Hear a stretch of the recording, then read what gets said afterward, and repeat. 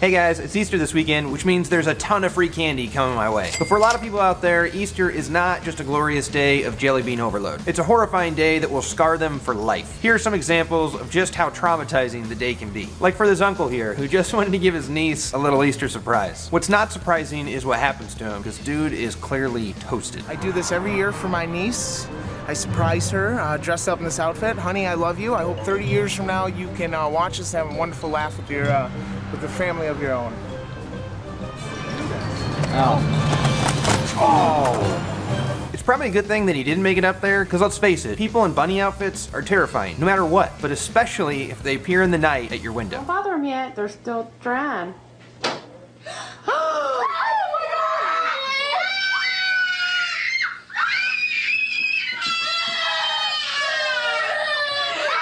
Kids can't handle a giant bunny. Now, if you want to try a sneak attack for a photo op, you can try it. But it's a risky maneuver because this could happen.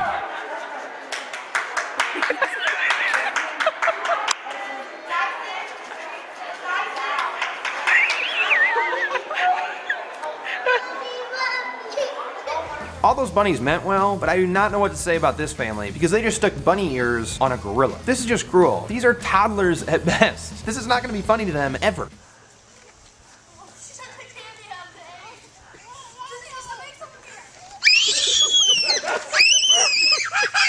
It's not just traumatizing for people celebrating the bunny side of Easter. Those who honor the non-Hallmark side of Easter fall victim too. Oh, boom, pun there. You'll see why.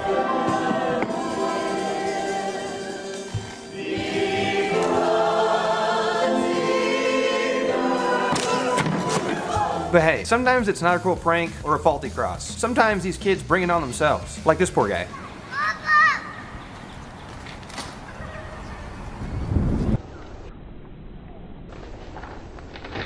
Or these two, who are so stoked for the egg hunt that they don't even look where they're going.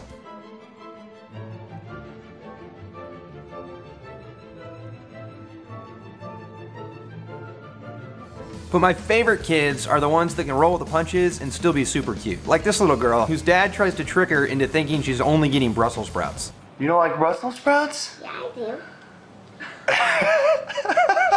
She just goes with it. She tries them and doesn't like it, but it's still cool. And then when she gets the real basket, her reaction is easily the cutest thing that I've seen since, well, I can't think of anything cuter, so this is the cutest thing I've ever seen right here. This is so amazing. So which basket do you like better, the candy or the Brussels sprouts? So what about you? What's your favorite Easter story? Let me know at msnnow.com. I'm Kurt Myers, and now you know about it. Just got the wind knocked out of me.